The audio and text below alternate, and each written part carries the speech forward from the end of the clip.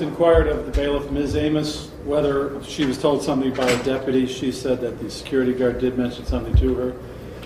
His name is Abe. I don't know his last name, but I think the best thing to do is to take evidence, which is to let me hear from him what he says he heard and from whom, instead of getting his version through you. So let me talk to him on the record, and we'll sort of go from there. I'll see what he has to say, and we'll kind of figure out what to do.